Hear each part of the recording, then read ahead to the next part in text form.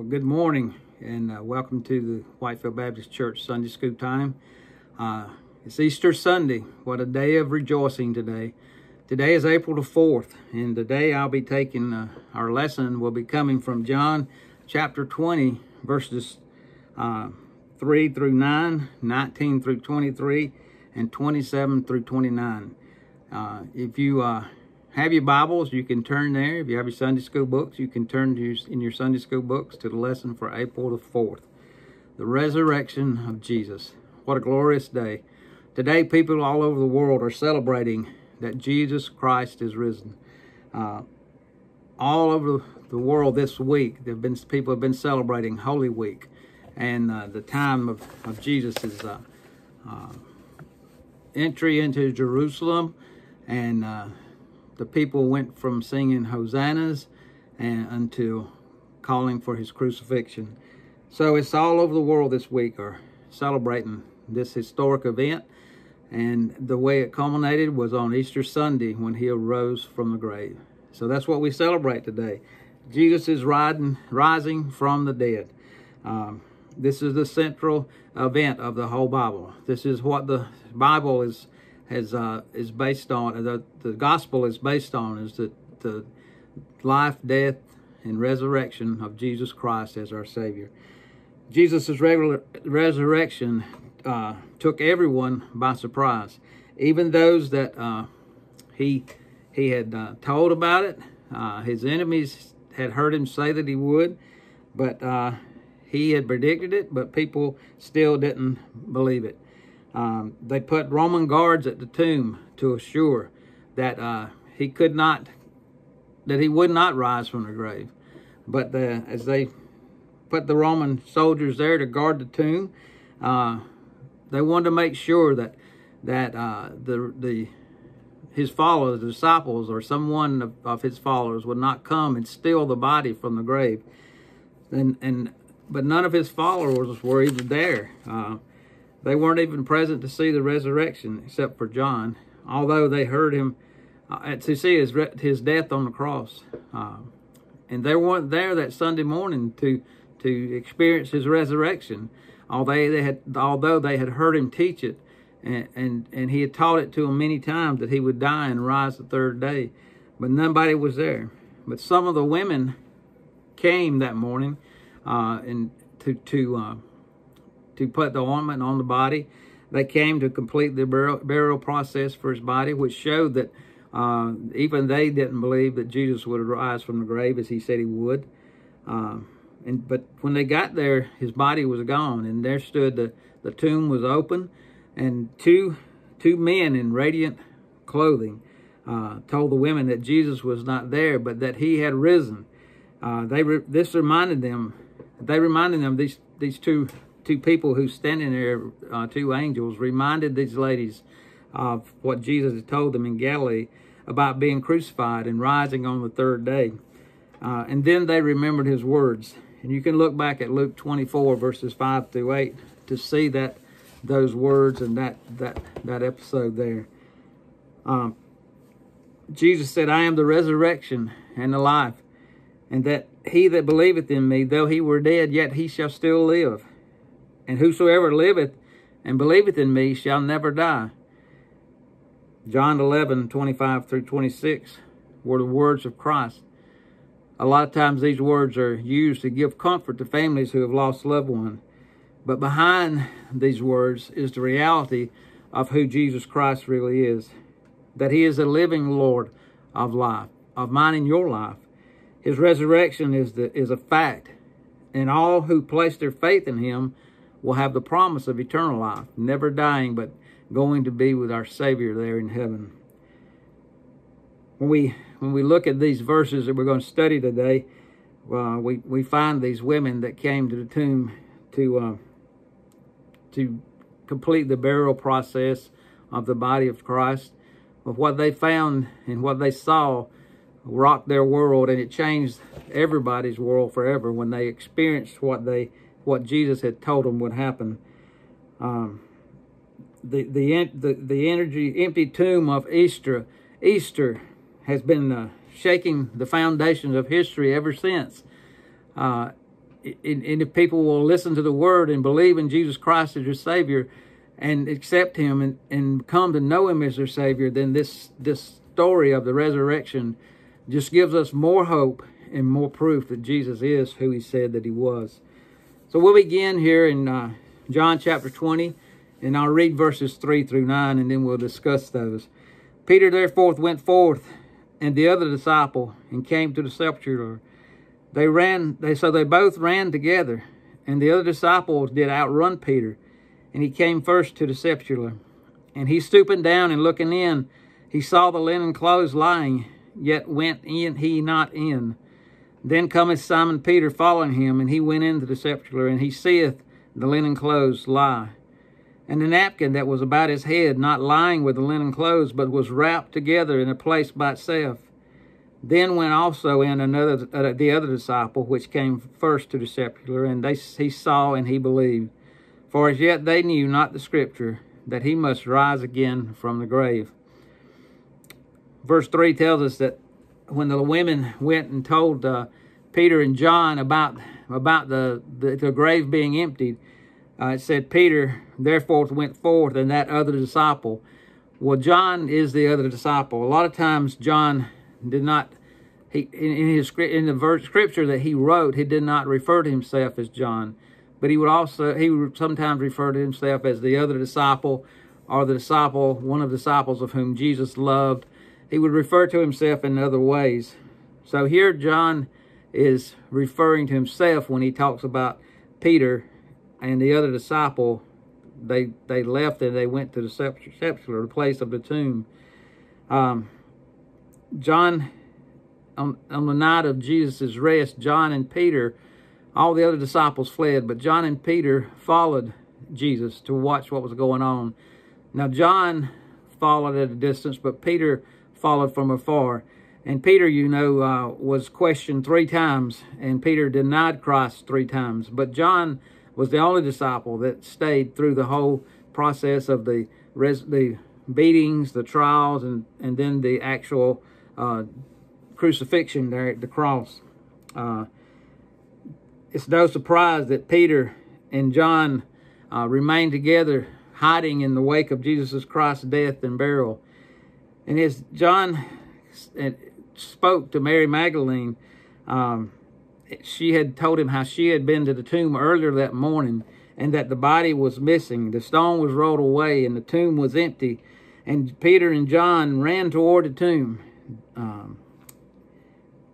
I don't know why he and Peter had remained together, or if they were with the other disciples and they ran and the other disciples didn't move. But I don't know the details of that, but I do know this, that Peter and John ran to the tomb to see what was going on for himself.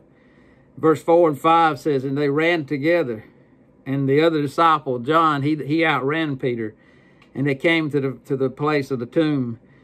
And it says that John was stooping down and looking in. He saw linen clothes lying there, yet he went not in. See, John arrived there first, and John stooped and looked into the tomb, and but he didn't go into the tomb. It said he stopped at the entrance of the tomb, and he looked in. He saw the linen. He looked at the linen. The same term used for Mary Magdalene, verse 1. Neither John nor Mary Magdalene entered the tomb at first. The stone was not rolled away to let Jesus out of the tomb, and a lot of times people will say that was the reason. But the stone, Jesus could have moved the stone. Jesus could have walked through the stone. Jesus could have released himself from the tomb at any time. But the stone was rolled away so that others could see that he was no longer there in the tomb. Jesus was no longer held by the grave. And it would prove later that day that he could appear and disappear as he pleased when he appeared in the room with the disciples. The stone covering was no obstacle for him. The stone was removed to let outsiders into the tomb. And as the women and disciples discovered, an empty tomb identified and testified to a risen Savior. And that's what we celebrate today, is the empty tomb on Easter Sunday, that he was no longer there, but he had arisen from the grave. Verses 6 and 7 says that Then cometh Simon Peter following him, and he went into the tomb, and he seeth the linen cloths lying there. And he saw the napkin that was about his head, but it was not lying with the linen clothes, but it was wrapped together in a place by itself. Peter was not as cautious as John. As you know, Peter was quite outspoken. Even when Jesus would tell him that he would deny him, Peter said that he would never deny Jesus, that he would die for him. You know, Peter is also the one who, when they came to capture Jesus, or take Jesus, Peter was the one who drew his sword and cut off the ear. He had a real brash personality, so Peter did not hesitate to go into the tomb. He was not afraid to speak or act on his feelings, and he acted and spoke in the way that he saw fit. So it makes sense that Peter would not be satisfied just looking from the outside, but Peter wanted to go into the tomb and investigate, find out what this was, this open tomb. He said that he seeth indicates that he noticed, he looked at the things in the tomb. The body was gone, but the grave clothes were still there. The linen cloth that had covered Jesus' head was now folded and placed at the top of the head. The outer covering that had been wrapped around Jesus to his body was laying there as though it was only a shell of his body. It was just the cloth laying there as though Jesus had come out of the cloth. The napkin that had been around his head was folded neatly, and it was set all by itself. All that seems like odd information to be given, and those facts alone could be considered odd. But these facts were actually the proof that John gives us that Jesus arose out of the grave. You see, no one would have, if someone had come and taken his body, they would not have left the grave clothes. If someone had come to steal his body, they would not have folded the napkin at the top and laid it there for others to find. These are two of the greatest proofs that John had that Jesus was resurrection. A lot of people have always said that Jesus' body was stolen, or that he hadn't really died, that he was just in a daze or had fainted and he awoke and come forth. But it makes little sense to unwind the clothing around the body before stealing it. And then the cloth wasn't unwound and laying as we would think you would if you unwound the clothing, but it was there as an outer shell of his body. If his body had been stolen, then the grave clothes would probably have been taken as well. If Jesus had been asleep or fainted and come to, he would have taken the shell off and not left it there the way it was. They found it. It would not make sense for thieves to unwind the clothing around the body and leave it there before stealing. Likewise, Jesus would have not left the wrappings just the way he did and folded the napkin. So the orderly presence of the grave clothes indicated that something miraculous had happened, and that in that tomb that morning. The fact that Jesus was not there, the fact that the grave clothes were left in the condition that they were, was proof to John that Jesus had arisen from the grave. Verse 8, it says that then went out and also the other disciple, and that would be John, which came the first one to the tomb, and he saw and he believed, for as yet they knew not the scripture that he must rise again from the grave. John followed Peter's example, and he went into the tomb. He saw the grave clothes. He saw the empty tomb. He observed all the things that Peter had seen. He took it all in. The young disciple believed what he saw. And belief is a primary theme throughout John's gospel. But in any case, it was not clear exactly what he believed. He certainly believed that what Mary had told him, the body was no longer there. She had reported an empty tomb, and it had caused much confusion because Jesus' body wasn't there. So surely he believed that because he could see and he could relate to that confusion. But John also believed that Jesus had risen from the dead. John believed in the resurrection to the full extent of the faith that he had in the moment. The understanding that he had, of course, would grow stronger with more time and more experience as he experienced the days to come with Christ. What the young disciple believed made no rational sense, and what he saw didn't offer any real explanations. But they believed, John admitted that disciples did not know the Scripture. This provided the key to everything around them. Jesus himself had told them on many occasions that he would die and that he would be buried and that he would rise again on the third day. Jesus had told them that. In addition, the Old Testament prophecies had said the same thing about the Messiah. In Psalm 16:10, it was predicted. In Isaiah 53:10 through 12, it was talked about. But whether limited by ignorance or grief, Peter and John hadn't made the full connection about the significance of what they had just saw. They had not connected what they had just saw to what Jesus had told them or what the Old Testament prophets had said. John's honesty about the uncertainty of Scripture here proves that he was very transparent. Most people wouldn't admit, especially when they're writing Scripture, that they didn't remember or didn't know what the Scripture had said. But he offered a transparent look into his thought, into his feelings, and he validated the reliability of this account of Jesus' resurrection. John 20:19 through 23, we're going to skip down to those verses, but I would advise you to go back and read this whole chapter of John's account of the resurrection. It said, "Then the same day at evening, being the first day of the week, when the doors were shut, where the disciples were assembled for fear of the Jews, came Jesus and stood in the midst, and saith unto them, Peace be unto you. And when he had so said, he showed unto them his hands and his side.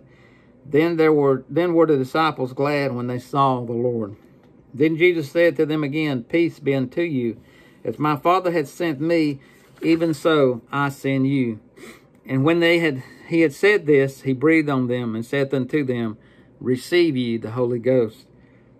Whosoever sins you remit, they are remitted unto them, and whosoever sins you retain, they are retained." While Peter and John may have wondered about what they saw in the tomb, their understanding would grow before the day was over. You see, John noted that several disciples were gathered together. They were assembled on that Sunday evening. It's likely they were meeting together because they had heard about the events of the day. And they were gathered there. It's probably were gathered at the same place. There's nothing biblically to prove this that I know of, but it's thought that they were gathered at the same place where they had observed the Passover just a few nights before. Regardless, John emphasized that the doors where they were at were shut and they were locked because they were in fear of the Jews. They had seen Jesus' enemies come to him at night and capture him and take him off and crucify him and give him an unfair verdict of being guilty of being king of the Jews, and they had crucified him. Even those who hadn't seen the Golgotha firsthand certainly heard about the incredible suffering that Jesus had and how he had endured all this suffering and the pain and the death at the hands of the Roman soldiers. As Jesus' closest followers, they were afraid, because if they had been the ones who were accused of stealing the body, because that's who the Roman government said that maybe it was his followers that stole the body out of the grave, then who do you think they would be looking for first? They would be looking for these disciples. So these disciples were afraid, and they were hiding. They were Jesus' closest friends, and they did not want to suffer the same fate that Jesus had suffered. The fact that Jesus' body was missing caused them even more fear. The Sanhedrin wanted to make an example of anyone who had stolen the body, and normally it would start with Jesus' closest followers. So I'm sure they were afraid that the Sanhedrin and the government and the Romans were looking for them to contemplate with them and to accuse them of stealing the body of Christ from the grave. They had the doors locked, and they had fearful hearts. And then all of a sudden, the resurrected Jesus Christ himself stood in their midst. He didn't have to unlock the door. He didn't have to go through a window. He didn't have to do any of that thing. He appeared. The explanation for the empty tomb was looking them directly in the eyes and offering them peace. In Jewish thought, peace was a common welcome, but it also included a sense of wellness, that it affected everyone's spirit, every aspect of life. It affected what the Hebrews, it was what the Hebrews would say when they would come to someone. They would say shalom, peace. The disciples needed peace because their fears were overwhelming. They were afraid. They were being overwhelmed by the fears. They weren't sure how they would survive. And when Jesus appeared to them, they weren't sure how he would deal with them because they had run away and left him, because they had went and scattered like cowards on the night that he was arrested and captured. But Jesus was saying peace. He let them know that everything would be all right. In verse 20, he said, and when he had so said, he showed unto them his hands and his side. Then were the disciples glad when they saw the Lord. You see, with his arrival and with his presence there, Jesus provided the word peace, and then he provided the next great evidence of the resurrection, and that was the scars in his hands and in his side and in his feet. Along with the empty tomb now, they saw their Christ, their Jesus, who was standing before them, showing them the scars that he had from the crucifixion. When they saw firsthand that it was him, when they saw firsthand that he was not a ghost, then Jesus, they were happy and they accepted Jesus. The Lord, they knew the one who had conquered death and the grave. They knew that this was Jesus Christ. And in Luke's gospel, he noticed that Jesus gave them additional proof by sharing food with them. Jesus would say there in Luke 24:37, it says that, they were startled, frightened, and thought they saw a spirit. But Jesus proved that he wasn't a ghost. In verse 41 and 43, it says, "Have you anything to eat?" This gave them they gave him a piece of broiled fish, and he ate this fish. So Jesus not only was not a ghost, and he still was a person with a body, with flesh and bones. And he ate, and he proved to them that he was not just a spirit. The disciples were ecstatic. John used the word that they were glad. That was their response. On the night before the crucifixion, Jesus had encouraged them to avoid to letting their hearts be dismayed. And now their sadness and fear had turned to joy. Their sadness and fear had turned into celebration.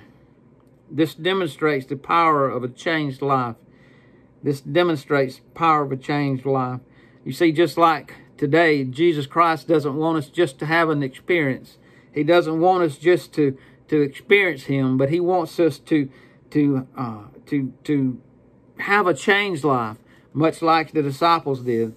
People today can still experience the spiritual renewal of Jesus that he accomplished in the lives of the disciples. We can experience that today. We can experience the transformation that only Jesus Christ can do in our life. The transformation on that day that the disciples experienced when they no longer thought that they were that their Savior had been killed, but they saw that their Savior had arisen from the grave and that he was the Messiah and he was the true and living God who had come to walk with them, and now he had defeated death and the grave. Verse 21 says, it says, "Then Jesus said unto them again, Peace be unto you. As my Father has sent me, even I send you." His followers had examined his scars, and Jesus repeated his blessings of peace to them. Initially he spoke of his peace to the word peace, to bring peace to them, to calm their fears and calm their anxieties and worries. He was assuring them that everything was going to be all right. But here he offered peace as an introduction to the commission that he was about to give them. The reunion with his disciples was interesting and it was meaningful, but it's only part of the history. You see, Jesus didn't want his experience, just to give his followers an experience. And he told them that as the Father had sent him to the world, even so I send you. Jesus didn't give his disciples a new mission. He simply gave them the mission to carry out what he had come and what he had started, to continue what he had started. And he gives each one of us that are called to him as his children that same mission today. We are his disciples. We are to go and make disciples, and we're to baptize in his name, and we're to tell others about him. So it's not a new mission. We're on the same mission field that Jesus was on, in the same mission that Jesus had when he was here, that others could come to know him as their Lord and Savior. And that's why I teach this Sunday school lesson week in and week out. And that's why our pastors and preachers around the world stand in the pulpit and proclaim the word.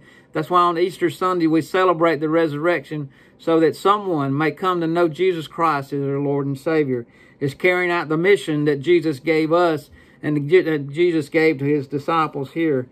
Jesus had come and he offered the only perfect sacrifice. Of course, the disciples could not offer a sacrifice for the people, but the disciples could lead people to Christ, who was the perfect sacrifice.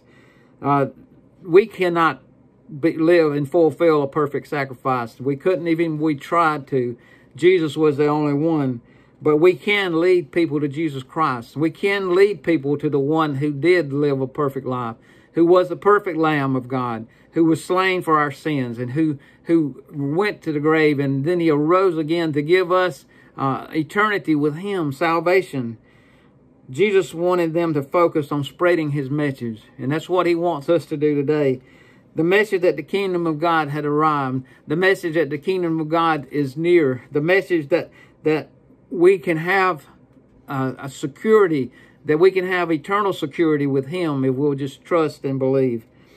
Verses 22 and 23, it says that, and when he had said this, he breathed on them and said unto them, receive you the Holy Ghost. And whosoever sins you remit, they are remitted unto them. And whosoever sins you retain, they are retained. Jesus breathed on them. This reminds of Jesus' of God's work in creating man, the first man, Adam, that Jesus breathed life into that man. Adam had a lifeless body that God had created from the dust, and then he breathed life into that man. Both were, as Jesus breathed life here into the disciples, as he breathed into them the Holy Ghost, it gave them life that they could fulfill what he had called them to do.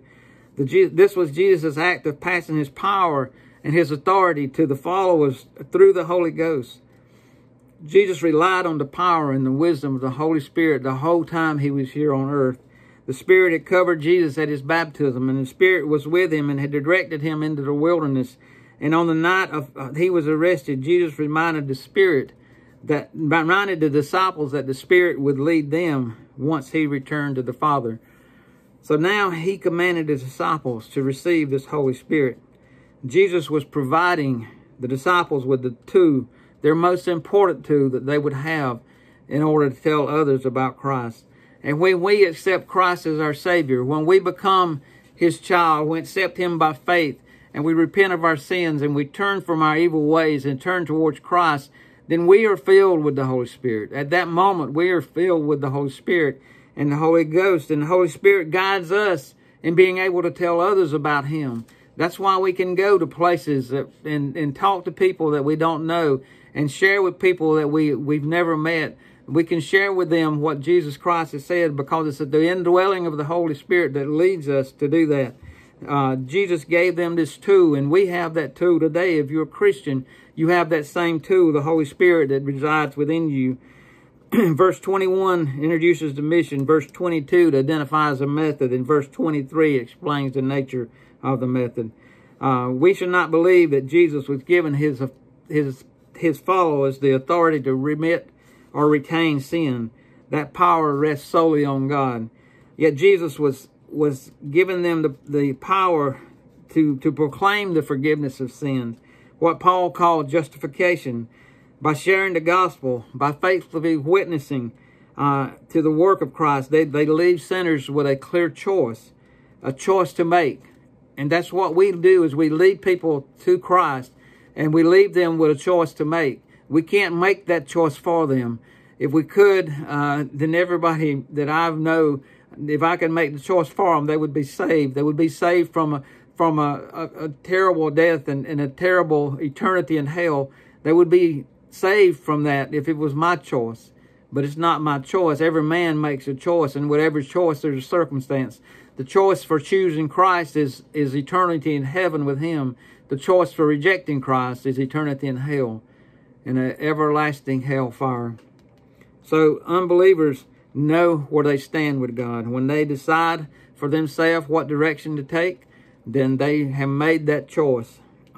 It's our privilege, it's our heart, it's our desire that we lead them to the cross and that they make the right choice. We lead them to the gospel. We share with them the gospel. We let people know they can be forgiven no matter what sin it is. There's no sin too great for God to forgive. We lead them to that place and we pray for them that they would make the correct choice, but we can't make the choice for them. We move on to John 20, verses 27 through 29.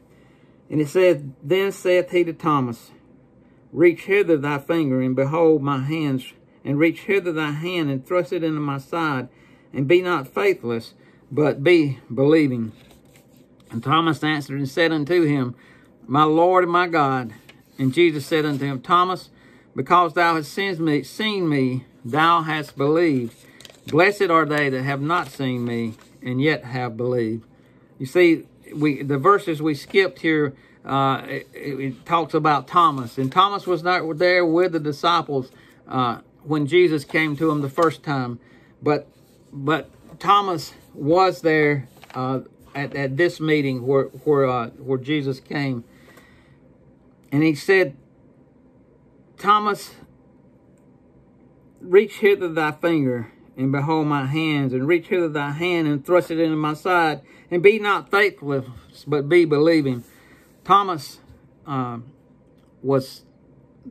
doubted, and a lot of times we use the word doubting Thomas, even outside of biblical instances. But he needed more than just somebody telling him. And you know, we can say that was lack of faith, but we don't know all the circumstances in Thomas's life, so I try not to judge, but he needed to see the scars for himself, according to John 20, verses 24 through 25. And a week later, Thomas got that chance. On following Sunday, Jesus' followers again gathered there, and probably in that same upper room, probably in that same place. This time, Thomas was present. The doors were probably locked again, and Jesus appeared once again with a welcome of peace. And then the Savior went straight to Thomas. Now the other disciples had seen Jesus' hands and his feet and his side before, and now Jesus gave Thomas that same opportunity. The Lord never called out Thomas for his doubts. Instead, he simply encouraged him. He encouraged the skeptical disciple to reach forth his finger and touch the nail scars in his hand, to reach forth his hand and thrust it into his side where the spear had went into his side. Jesus met Thomas exactly where he was living, and he provided him with all the evidence that he demanded. You see, Jesus loved Thomas that much, and he gave him the evidence, all the evidence he would ever need to trust and believe in him. Today, we have to trust and believe in Christ, and we don't have the evidence that Thomas had of being able to touch his scars of his fingers or thrust our hand in his side, but we have evidence of the Scripture that Thomas didn't have. We have the documented Scripture of those who were with him. We have the God-inspired Scripture that we can share with others to tell them about Jesus Christ. And once Thomas had seen Jesus for himself, Jesus said, Be thou not faithless, but believe. We got to stop doubting the way that Thomas doubted. We need to get people to stop doubting the reality that Jesus Christ is our Savior, but to believe and to have faith. Belief and disbelief are both active decisions that people make. So we have to lead people to make the choices that would lead them to eternity with Christ. Jesus urged Thomas to lean into the spiritual and not just the everyday examples. He was issuing the same challenge to each of us today. Jesus said, and Thomas answered and said unto him, My Lord and my God, there in verse 28. Thomas' doubts were transformed into worship. He used two specific titles for Jesus, my Lord, my God. He realized that this was Jesus, the Messiah. His emphasis on these words emphasized that he was Jesus, the Messiah. It was a submission to Christ, his confession of Jesus' deity. He wasn't just worshiping a teacher or a rabbi, but he was worshiping his Savior and his God, because he realized that this Savior and this God had been resurrected from the grave and now stood before him. Some have suggested that Thomas changed because Jesus knew what he had told the other disciples in private, that Thomas should have changed because what he heard for them. But the key to a doubter's transformation is a personal encounter with the risen Savior. Anyone who's experienced Jesus in his own life can understand this. And if you will open your hearts to Christ, if you will just accept him and believe him, he will change your life forever. You will have that personal encounter. Not that you'll be able to touch his hands and feet, but that he will change your life. He will rock your world, that you'll never be the same. So I urge you today to trust Jesus. Trust him and believe. Verse 29 said that Jesus said unto him, Thomas, because thou hast seen me, thou hast believed. Blessed are they that have seen and have not yet believed, and have yet believed. Jesus was glad Thomas believed him. Jesus said that you saw me and you believe, but blessed are those who have not seen, but yet have believed. That describes all the people who have lived throughout the ages.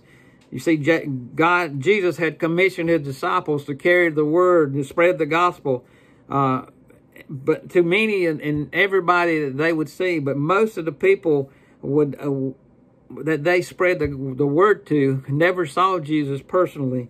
Within a century, all eyewitnesses of Jesus were died out and gone. So, but people were still committed to believe and to serve Jesus Christ. All they needed to hear was that they were blessed for their faith. It's easy to criticize Thomas for his skepticism. In fact, even the strongest Christians have questions, and that's okay. Jesus is okay with that. Doubt can actually be healthy when it drives us toward Christ. When it challenges us to evaluate what we really believe, it can be healthy. But doubts can also lead us to a deeper knowledge of Jesus Christ. If we would just search the scriptures to learn more about him, if we would just pray to God and learn more about him and let him speak in their life, Jesus Christ, the Son of God, and by believing in him, even without seeing him, we can have eternal life. You see, we have not seen the risen Jesus yet we place our faith in him. God blessed us by forgiveness of our sins and given us the spirit of an abundance of eternal life.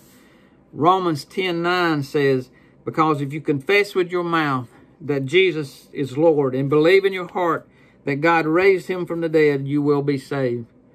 That's the gospel. For with the heart one believeth and is justified, and with the mouth one confesses and is saved. So the Bible tells us that if we would believe and accept him into our life and then confess him with our mouth that he is our Savior, then we can be saved.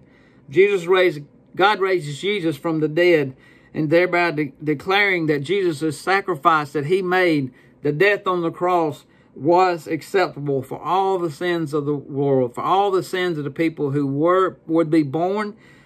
His sacrifice was acceptable. The resurrection of Christ guarantees our salvation, including our future resurrection into our eternal life. The Bible reminds us that we have a deep spiritual need that only God can fill and only God can meet. But however, God has met that need through Jesus Christ. And he sent his Son to die for us for our sins. And through him, we can have a peace and an understanding that surpasses all other understanding. As we repent of our sins and we place our faith in Jesus Christ, he forgives us our sin, and he begins to transform our life. And he turns us into the people that he's created us to be. So my question to you today was, have you accepted Jesus Christ as your Savior?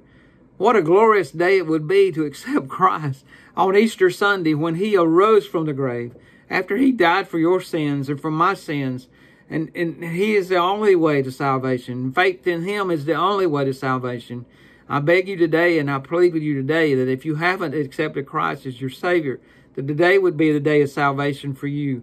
And that you would not wait another minute, don't let another second pass by without falling on your knees and calling out to him. And you don't need me there. You don't need a preacher there. You just need to trust Jesus and believe in him. And then get in his word and read about him. Or you can call a church where the Bible is preached and talk to someone there. I'd be glad to talk with you if you wanted to contact us here at Whitefield Baptist Church and ask for me. Our numbers are on the website. You can contact us, and I'd be glad to talk with you and pray with you. But just know this, that Jesus Christ loved you more than I could ever love you. Jesus Christ loved you enough to give his own life for you, that you could be forgiven of your sins if you would just trust in him and believe and repent and turn from the wicked ways of the world and turn towards him. I just pray that you would do that today. And for us that are Christians, that we know that we fail him quite often. We have sin in our life. We have things in our life that interrupt us. What a glorious day it would be today on Easter Sunday, just to reunite ourselves with him, to re-engage with him. If we've been slack in reading the Bible, if we've been slack in our prayer time, if we've been slack in our faith, if we worry, if we have all this anxiety, let's turn to Christ today. Let's draw closer to him, and he will draw closer to us. And let's trust him, and let's renew our commitment to him. Let him renew a new spirit in us, that we would be able to serve him, that we'll be able to carry on the mission that he started, that we can tell the world about Jesus Christ and how he can save the world if people would just turn to him. But remember this, everyone, this is a choice. We make those choices every day. We make a choice to follow Christ or to turn against him every day. My prayer is that you would make the choice of following Christ a reality in your life, in everything that you do and everything that you say. I pray for you today, and I pray that you would pray for me and pray for our church. Our church loves you. If you don't have a home church, Whitefield Baptist Church is a loving, God-fearing church where the word is preached and taught, and where we are encouraged to love God and to love others. I just pray today that this message has reached you and touched you in some way. And I want to close with prayer today. And I pray that you will have a great week. And I pray that that you would have a renewed spirit with Jesus Christ today, and that he would be more real in your life than he ever has been. Let's pray. God, I do thank you, Father, for this day. I thank you, Lord, for the opportunity to come and to speak today, Father, to teach your word. Father, the greatest lesson that we can ever share is the resurrection of Christ, the death of Christ, the resurrection of Christ, that we could have salvation and that we could have a life eternal with you in the heavens. Lord, I'm so grateful that Christ defeated sin, he defeated death, and he defeated the grave. And Lord, on our own, we are lost and we're without hope. But Father, because of your Son, we have hope, a hope everlasting, a real hope, a hope that we can cling to. And today, Lord, I pray that if there be one that doesn't know you, today would be the day of salvation. Lord, I pray for all of our listeners, Father, if they are members of this church or another church. Father, I pray that today would be a renewing of your spirit with you, Father, that they would today be more committed to serve you than they ever have in the past. And Lord, I just pray today that you would have been glorified in these words. Father, I pray that if I messed anything up, you'd forgive me. I pray that you would remove me today, Lord, that the people could hear your word and they could hear you, and that your name would be glorified. And Lord, it's in the name of Jesus Christ, your Son, that I pray. Amen. Well, again, thank you for being with us, and I'll see you next week. God bless you.